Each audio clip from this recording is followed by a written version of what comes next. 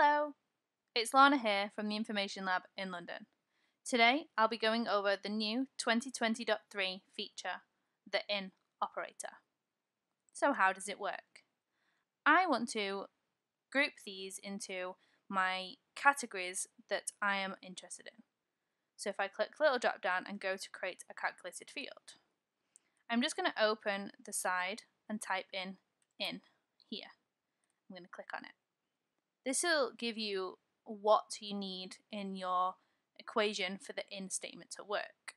So let's start with subcategory in, and then in brackets I just want to look at binders, and then close bracket, and this is just going to be called my subcategories. And if I hit apply, it goes over to my orders table, and if I drag that into my view, you'll see that it only returns true for binders. But with this, instead of having to write an OR statement where it could end up with 5-10 lines of OR, what we can do is if I put a comma and I then look at bookcases as well and chairs and then hit apply, you'll see that that then changes my true false on subcategories.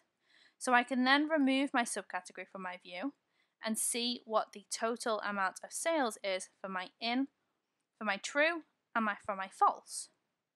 To make that a little bit clearer, if I go to edit that, we can use the if statement. So if that statement is true, then say mine, else, other, end. And then hit OK. So now we can see that my subcategories was worth this much in sales, whereas the others was over that. We can also use the in statement to do the first letter of the subcategories. So if I wanted to only bring back the subcategories beginning with A, B, and C, if I go to create a new calculated field and just call it A, B, and C, we can say if left, so left of the subcategory 1, in A,